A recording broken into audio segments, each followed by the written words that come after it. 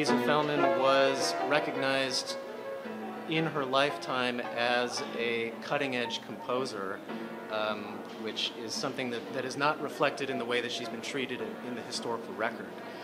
Like a lot of other women, early 20th century women in the arts, her influence goes beyond what she created. She was a patron, and she was somebody that brought together community, which is something that's harder to quantify. It doesn't leave a paper trail, the people that you introduced to each other, but it's nonetheless important. And she was a very prominent figure in Chicago and introduced a lot of famous people to other famous people, and then they, of course, ended up having wonderful, great, vibrant careers, and she was forgotten.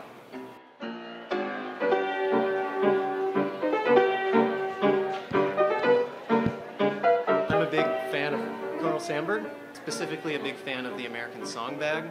She was a contributor to the American Songbag, and in the preface of the book, he acknowledges all of the composers that contributed to the book, and he writes this wonderful little biographical sketch about her, and he mentions the March of the Zizzies, which is one of her pieces. The piece is based off of one of Carl Sandburg's stories, and so I got all excited about it because I love the story that it's based off of, so I started looking for the piece, and I couldn't find it online. Looking for a recording of it. It doesn't exist. I looked for sheet music. It doesn't exist. So then I looked for her. She doesn't exist.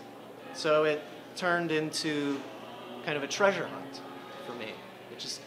It turned into, I was already interested in it, but then it turned into a challenge.